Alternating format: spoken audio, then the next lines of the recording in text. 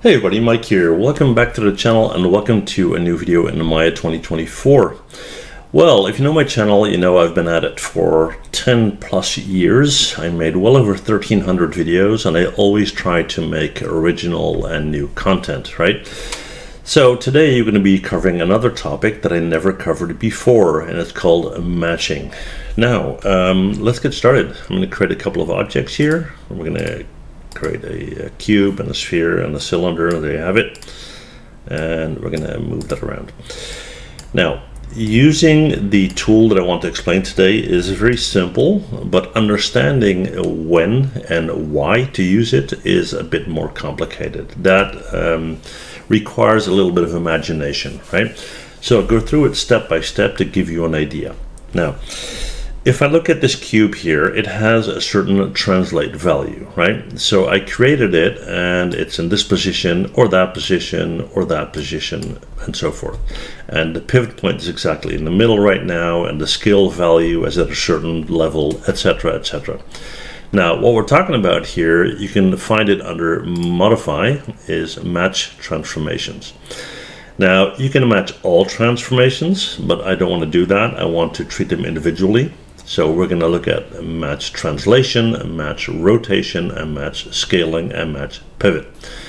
All right, so what you want to do is you want to select the item that you want to match as the last one. So kind of being the master, if you will, right? So if I rotate this guy, and for whatever reason, I want all the other objects to match this rotation value, I'll select one, shift select the second, and then finally select the one that I want the others to match with, right? So shift select this guy. We're going to go up to modify, and we're going to go to match rotation. And as we do that, you see that they immediately take that same value, right? So pretty straightforward.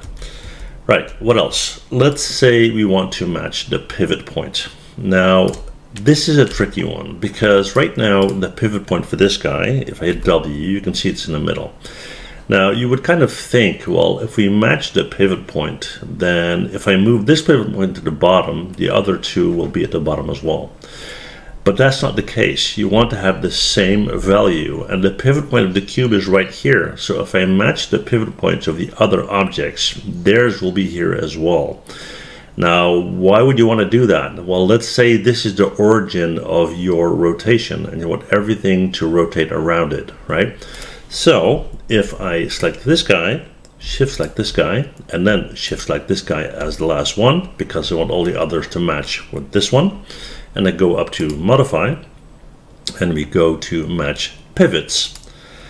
You probably think, well, nothing has changed. Well, definitely. Look, because if I select this, its pivot point is right here. So now if I want to rotate this guy, it'll be done from here.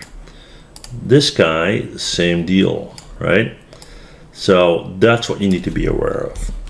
Okay, so we looked at rotate, we looked at pivot point. What else?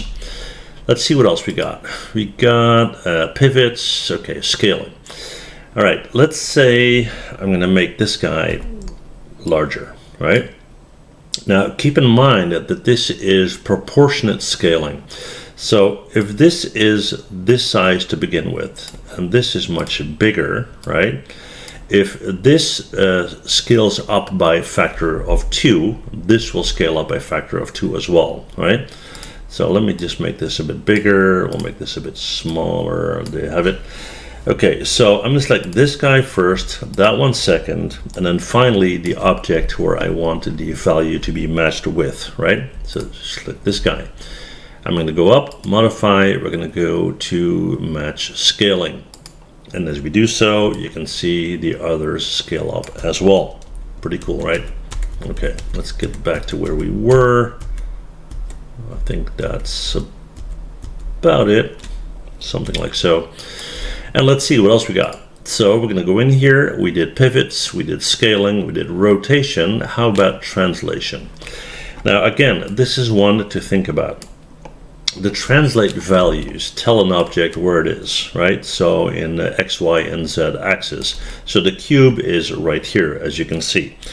Now, if you match the translation values, then everything is going to be in the same position based on its pivot point, right?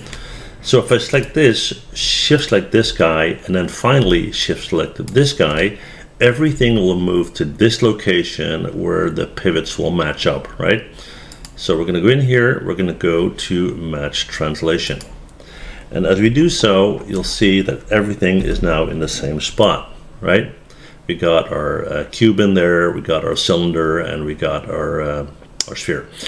So again, it's important to understand when this would be a beneficial thing to do. And I'm sure if you use your imagination, you will find very, very cool ways to use it.